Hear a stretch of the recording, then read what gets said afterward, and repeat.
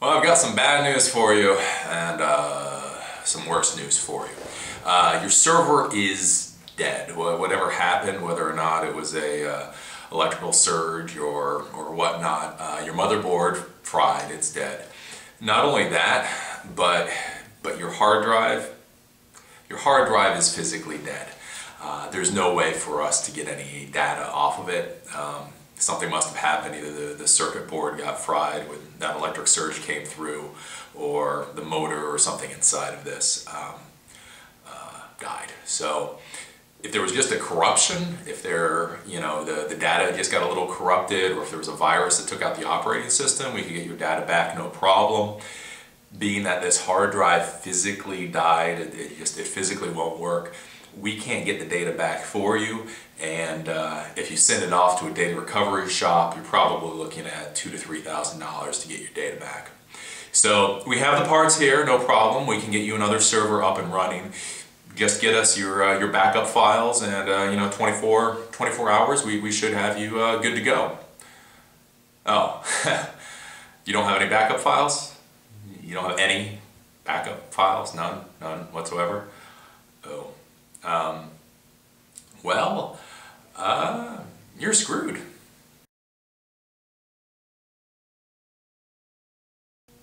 I'm Eli the Computer Guy, and today we're going to go over backup systems.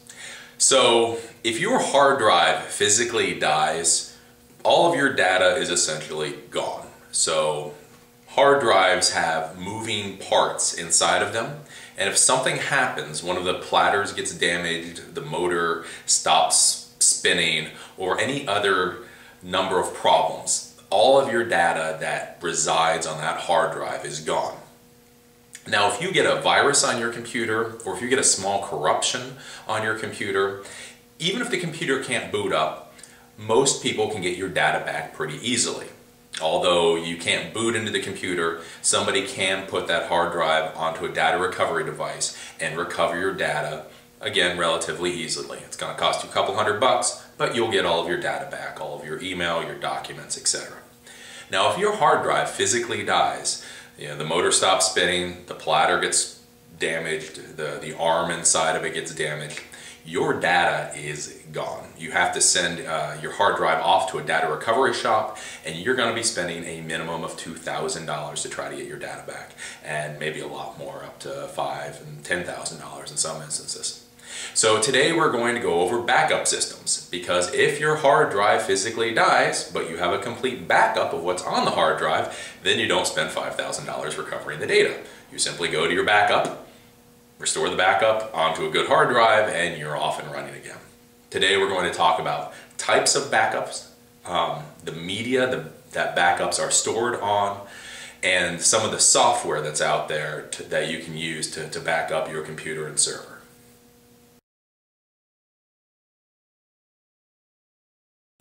The first thing that we're going to talk about are types of backups. These are overall categories of how backups are conducted. Almost all backup software companies use these categories, so if you understand these general categories, you will understand how all backups generally work. There are 4 types of backups that are currently used. There is what is called a full backup, there is a differential backup, there is an incremental backup, there is something called Rsync, and the 5th is most backup software companies now use a combination of all of these.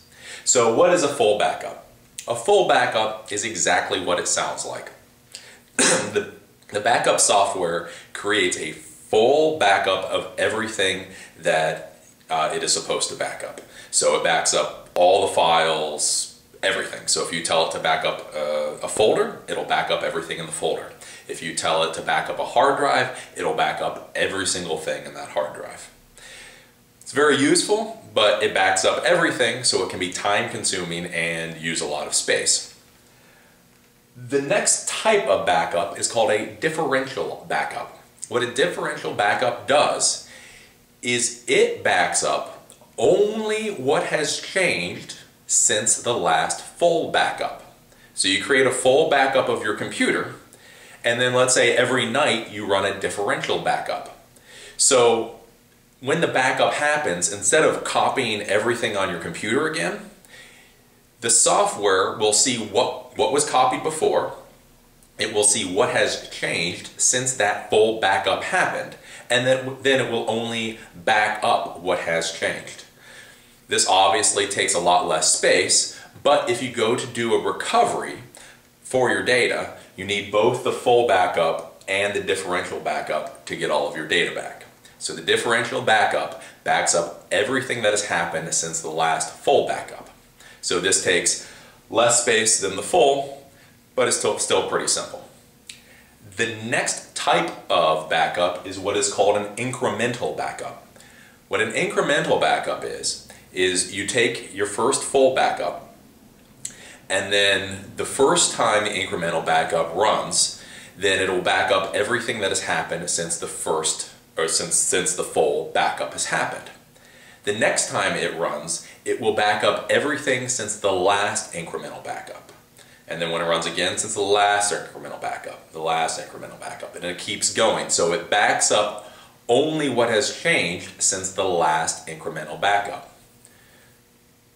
This creates smaller backup files and is a lot quicker to do, especially if you're running backups at night, because it's only backing up what has changed since the last incremental backup. The good part about this is that it's quicker to do than either full or differential backups. But the problem is you need all of those incremental backup files in order to recover your data. So if something happens to one of those incremental backup files, then you can't get your data back. So incremental backups are faster, they take less storage space when they run, but they're more prone to problems because if any one incremental backup file disappears, you may lose all of your data. Then the fourth general type of backup is what is called Rsync. And this is a new type of backup that's only really been used a lot for the last few years. What the Rsync backup does is it only records the bits and bytes that have changed since the last backup. What does this mean? During a differential or incremental backup, what happens is the software goes through and it sees which files have been modified since the last full backup. So if you have a Word document that you modified since the last full backup, it will then copy that entire Word document to the backup file. If you change, let's say, 50 pictures, it will then back up all 50 pictures because those have been modified since the last full backup. Well, what Rsync does, which is cool, is it only backs up the bits and bytes that have changed since the last backup. So instead of copying that full Word document or those 50 pictures to the backup destination, it will only back up the bits and bytes that have changed. So instead of backing up an entire, let's say, 5 megabyte Word file with a lot of graphics in it, it will only copy over those few kilobytes that you have changed. So if you go in and you only change one paragraph in that entire Word document, it will literally only back up that one paragraph. This becomes very important later when we talk about the media that is used to store backup files, because when you're going over the internet, if you try to upload large files, let's say an entire picture, that'll take a long time. But if you're only trying to back up the bits and bytes of a particular picture, that's not going to take as long. This in Windows, they have a version of this in Windows called Delta Copy. So Rsync originally was a Linux piece of software. They now have a version in Windows called Delta Copy. But again, it only backs up the bits and bytes since the last full backup. Nowadays, with software companies, all of these types of backups are very useful. So many times the companies now create a combined version where they will create a full backup and then use parts of the incremental or differential or Rsync to keep that full backup updated. So the full backup, the differential backup, the incremental backup, and the Rsync backup are the 4 types of backups that are used when you speak about backup systems, but many of the pieces of software that now exist use a combined version of all of these.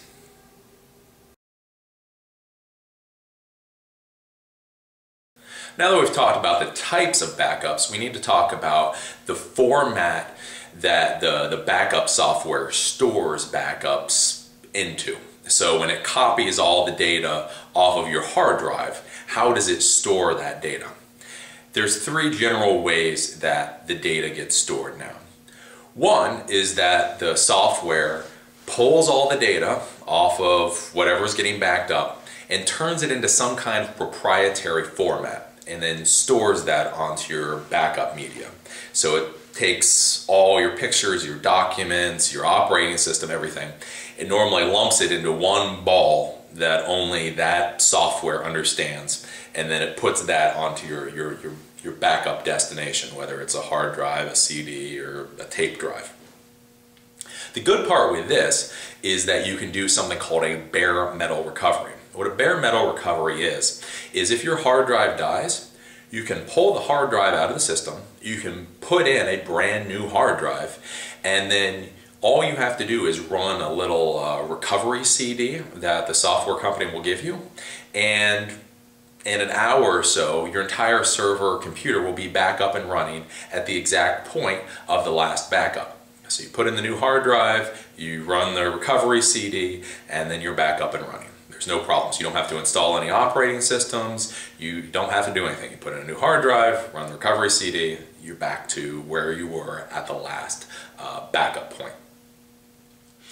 The problem with this, though, is if you need to get any individual documents or anything out of the backup that you created, you have to have their software to do it. So let's say you have an old server that has something called Veritas Backup Executive on it. The server crashes. Let's say you don't want to recover the server. You just need to grab a few folders off of there and dump it onto the brand new server you have. Well, if you still have those Veritas CDs, you can install that Veritas software into another computer and you can recover your data. If you're like most people and you lost those Veritas CDs 3 or 4 years ago, there's nothing you can do. All of your data is in this proprietary format, and without the software to be able to access a proprietary format, you can't get anything out of it. So that's the problem when backup software stores into a proprietary format. The good part is you can do a bare metal recovery. You just throw in a new hard drive, run a recovery disk, and you're back up and running. The bad part is if you only need to get a few files, or if something happens, you have to have the original software to be able to read any of the backup. Another type of backup is basically where the software simply copies everything in its normal format. You get this a lot with, let's say, the Mac Store external hard drives. You plug the external hard drive into your computer or server, and it simply copies the files as they are onto the hard drive.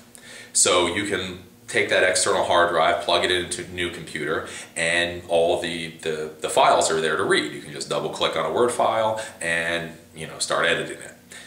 That's really good. So when it does this, when the backup software backs up in a normal readable format, you can just, you can take the hard drive, or you can take the backup, plug it into any computer, and you can just start editing or start opening files right then and there. The problem with this, though, is in readable formats you cannot do a bare metal recovery. So let's say you're using that little Mac Store hard drive backup routine on your server. The problem is if your server crashes, it out and out dies, and you need it back, in order to get a fully running server, you have to put a new hard drive in, then you have to load all the server software, then you have to reconfigure the server, then you have to load the antivirus software, do this, do that, do the other, and then finally after about 24 hours you can copy that data back onto the server and you're back up and running. So with Readable, if it backs up into a readable format, like I say, it's normally good for workstation computers or home computers because you can just take the little hard drive, plug it into any other computer, and you can read it right then and there. But if you have a server or something, it'll take you a long time to get back up and running. The last format that your backup software can store your data in is a really, really good innovation that's coming around in the last couple of years.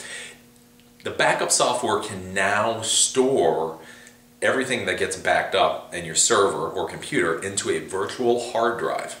So this goes into virtualization, which is another class. But basically what the software can do is it backs up everything on your computer, the operating system, the documents, server settings, everything, and then it stores all that data in a virtual hard drive. So the great part with that is if it stores it in a virtual hard drive and the computer crashes, you can bring in any other computer in the world as long as it has the right requirements, plop it down, install a virtual PC or virtual box, some type of virtualization software, and use that virtual hard drive, and your server or computer is up and running lickety-split. So you just have a computer that has virtualization software on there, you take that virtual hard drive, you point the two at the other, and you get it running, and you have a fully functioning computer and as long as it takes to copy the data to the new computer. So that's the latest. That's more technical if you don't understand how virtualization works, but if you're a professional, that's a really good way to go.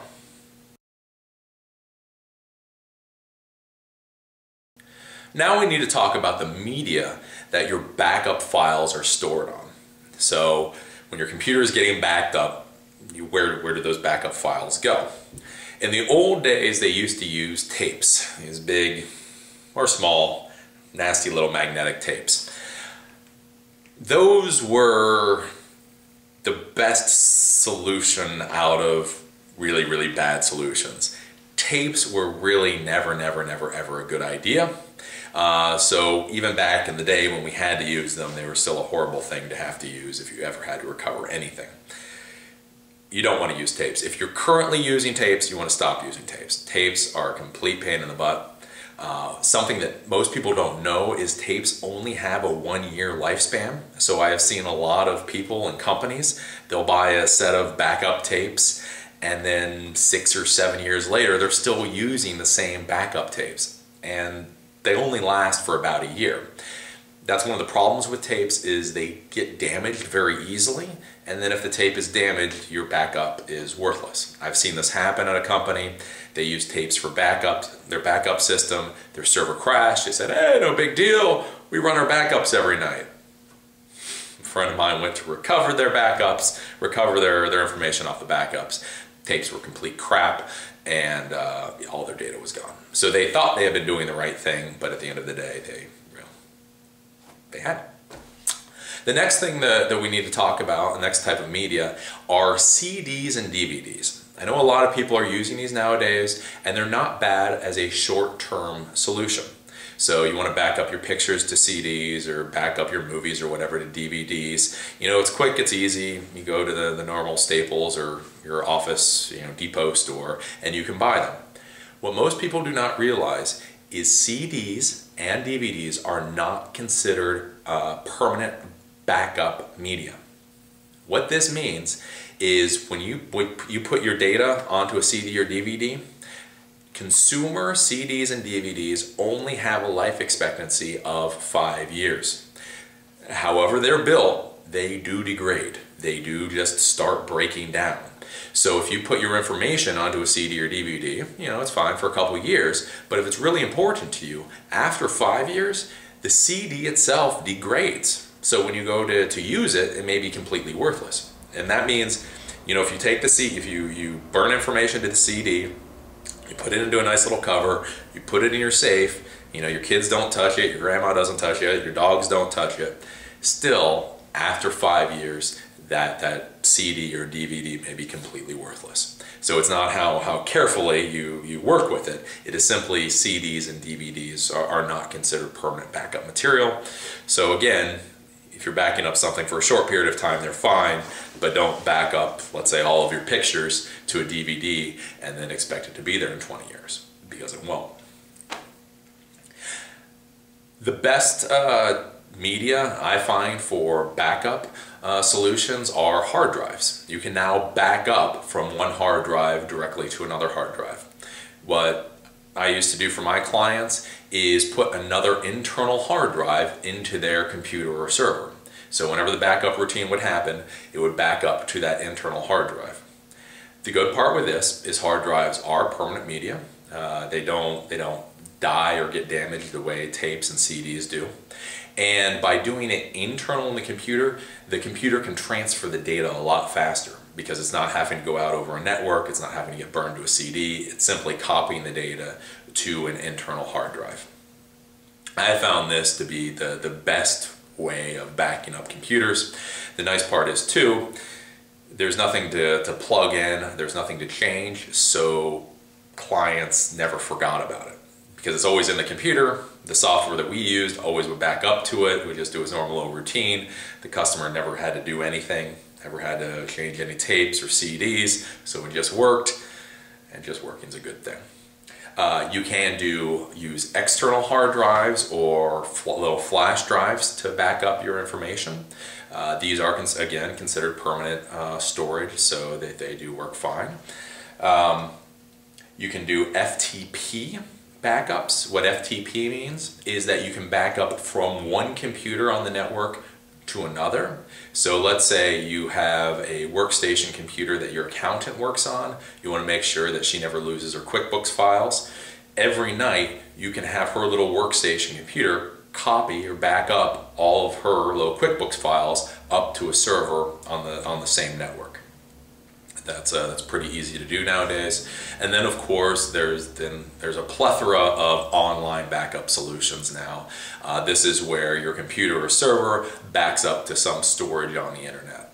There's Mozy and Carbonite, and there must be 20 different major companies that do online backup. So online backup takes data that's on your computer and then backs it up online. So those are the media that are used to back up your computer or server.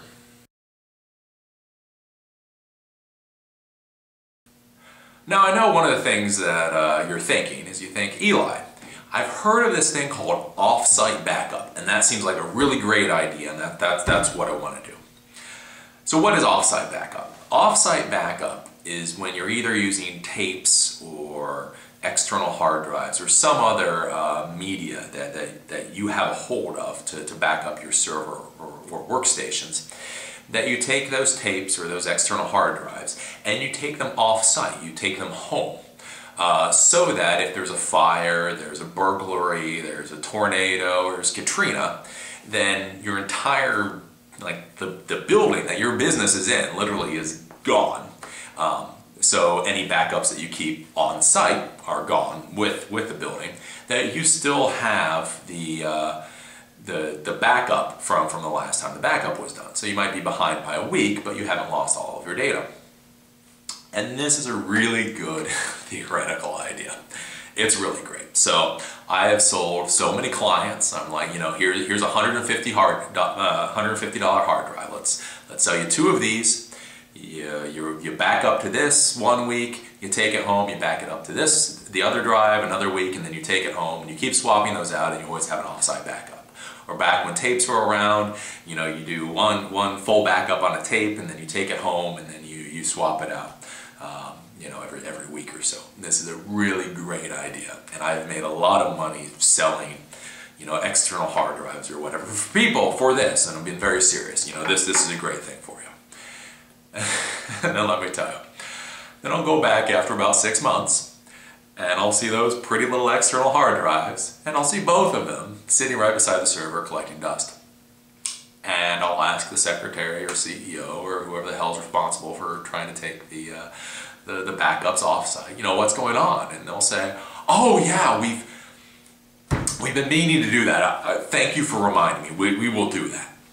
And then I come back the next month, and then the hard drives are still there collecting dust. So off-site backup basically means that you create some kind of full backup and you take it off-site to your home or into a safe deposit box or whatever, so that if your entire building burns down or gets lost in a tornado, you still have your data. Again, this is a really great idea, but in my experience, nobody ever does it. Out of the hundreds of business clients that I've dealt with, I have literally had one that does it. One. So that's what offsite backups are. If you're worried about the offsite backup, we'll go into it in a few minutes. I would say do online backups because those actually happen. I don't know anybody who really takes the offsite backup home.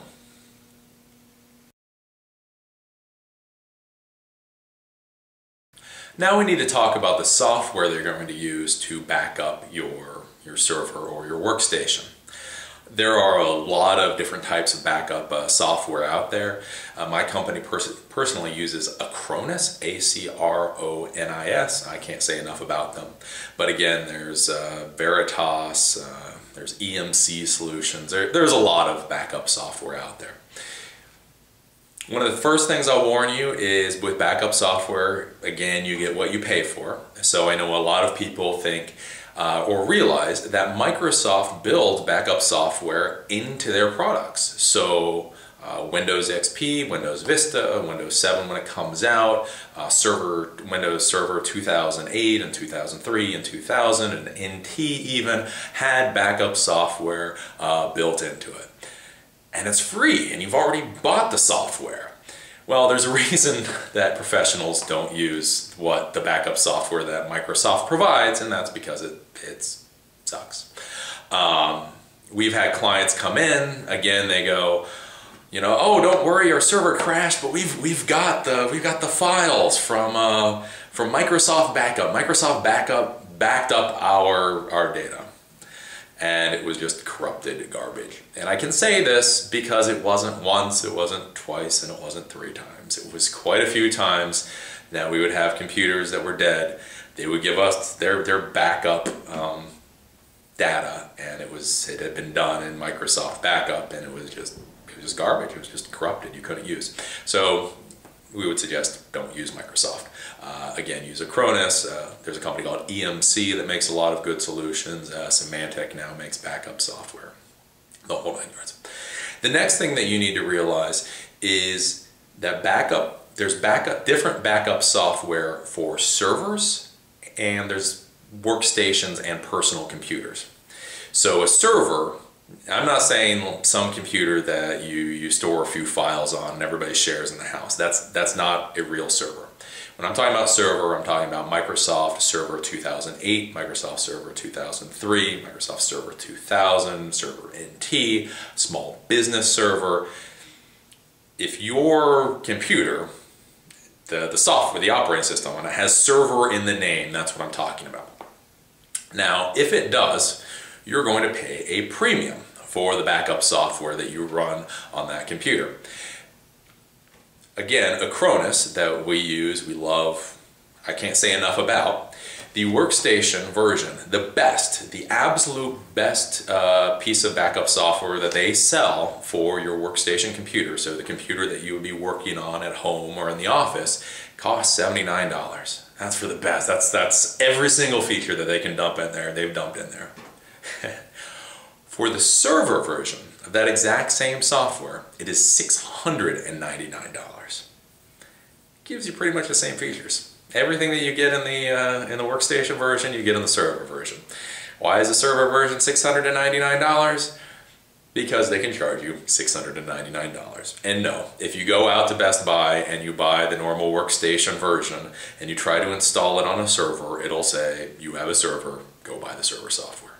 So it's true.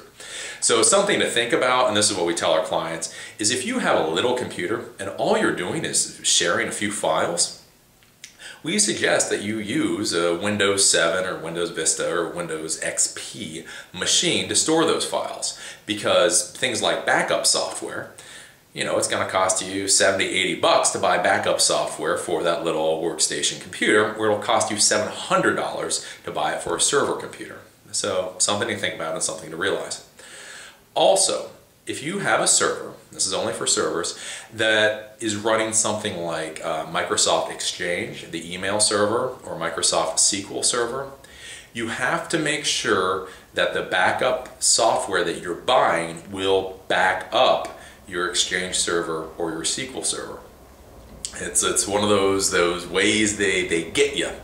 Is you'll buy the $700 backup software from some companies, but it requires add-ins to back up different types of things. So when you buy the $700 backup software for your server, it will back up the operating system on the server and any normal files.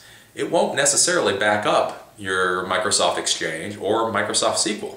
So you may end up having to spend another $250 for an add-in for Exchange, another $250 for an add-in for SQL, and $250 for, God knows what else you have. So something to realize is some of the server backup software will back up everything and you don't have to pay another dime for it. Some of it, they have add-ins that are required to back up certain features, such as email servers or SQL servers. So you have to make sure of that before you buy the software. And if you buy the software and you find out it doesn't back up your Exchange server just off the shelf, then realize you may be spending another $200 or $300 to get that add-in.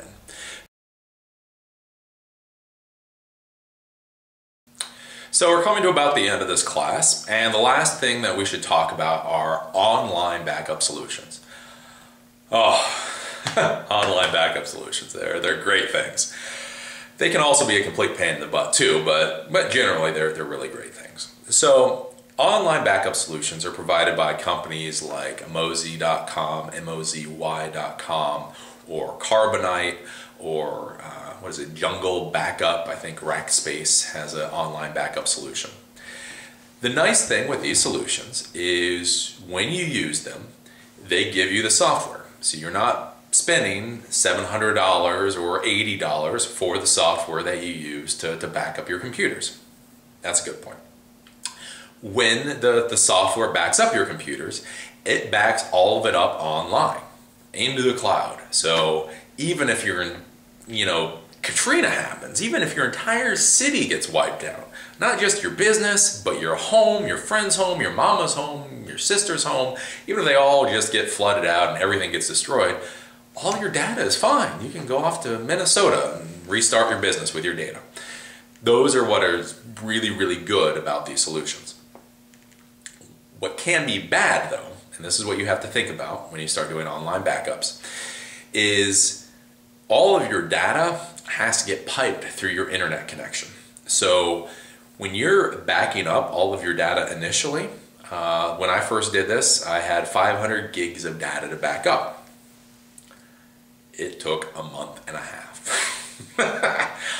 So the initial backup, one, can take for absolute ever to happen. I mean, literally weeks. So this is a good long-term solution. You want a short-term solution in case your computer dies before the month and a half or 2 months. But it's a good long-term solution. But you have to think about that. It's going to take a long time to pump all that data up into the net. Once it gets pumped up there, the other problem is if the server or whatever dies and you have to grab a large amount of that data back, that again, you're going to have to pull that through the internet. So if you have your backup data on a local external hard drive, you just plug that little external hard drive into whatever, you can recover your data, it's pretty quick.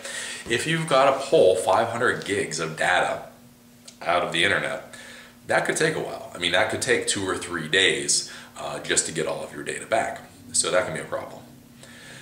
You also have to make sure that you do something called bandwidth throttling on your backup software. So that month and a half, when it's taking all that time to back up your data, in all of the software, whether you use Mozy or Carbonite, you have the ability to tell the software how much of your upload bandwidth you're going to use. So if you have a DSL modem, you get what, 756K upload speed.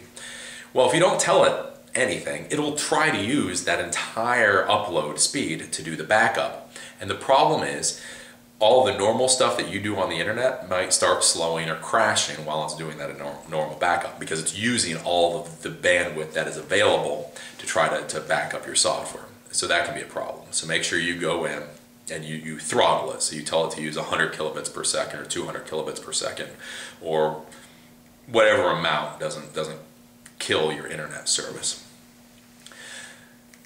The other problem is with online backups is you cannot do bare metal recovery.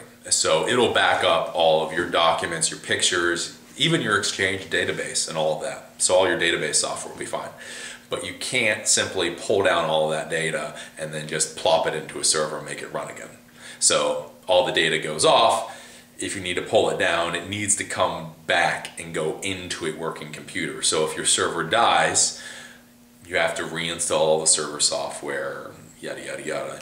It's just not a bare metal solution. So that's what the online solutions are. You should also realize that just like with the normal software, there are business versions and consumer versions.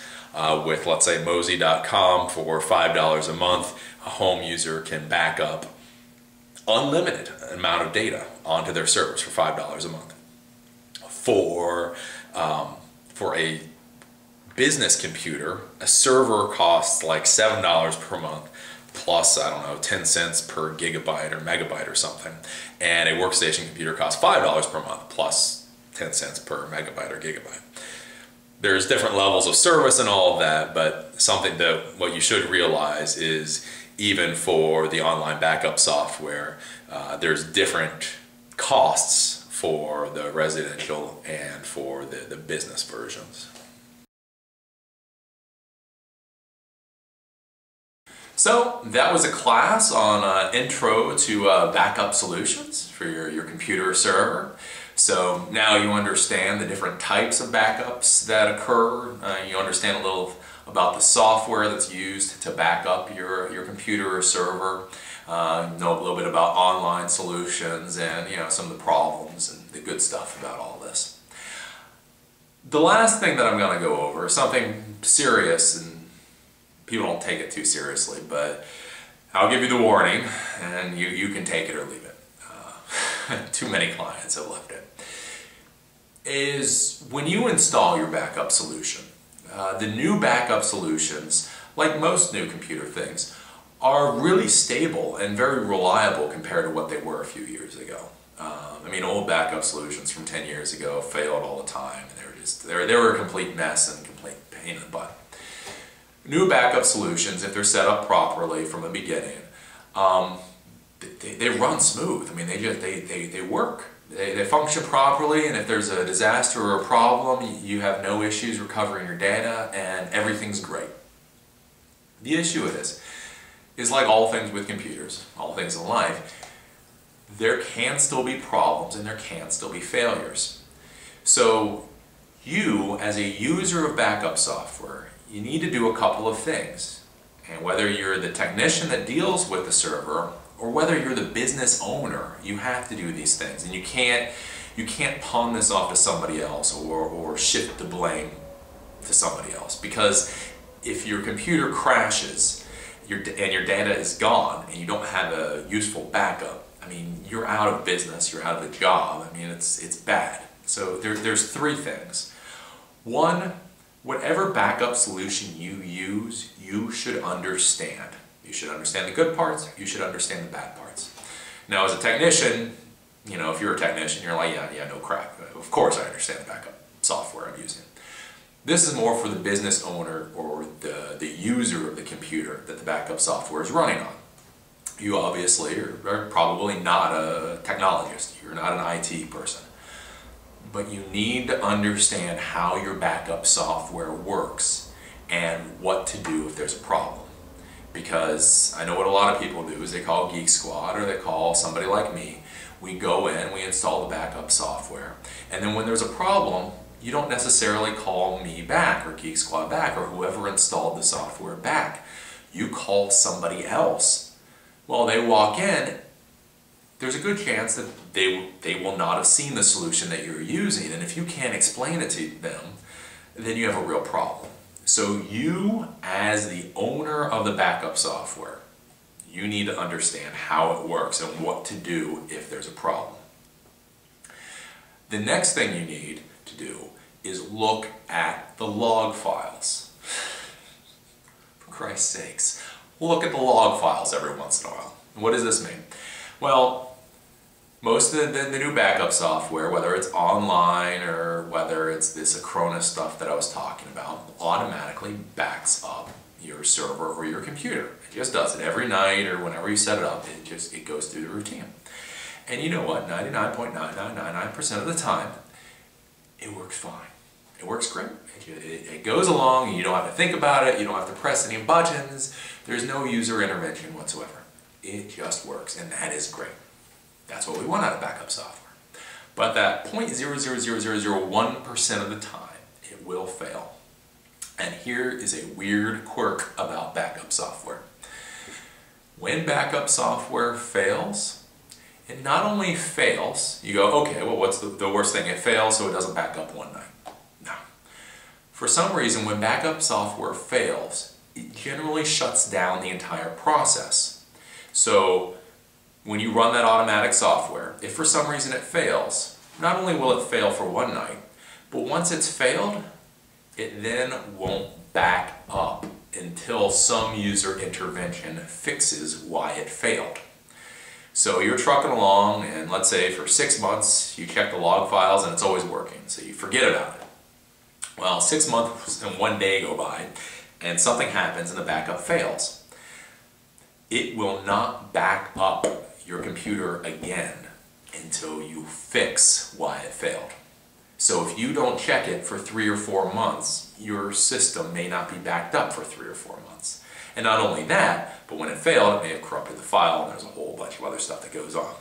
So you, as a person who owns the backup system, that owns the computer, you need to regularly check your backup log files.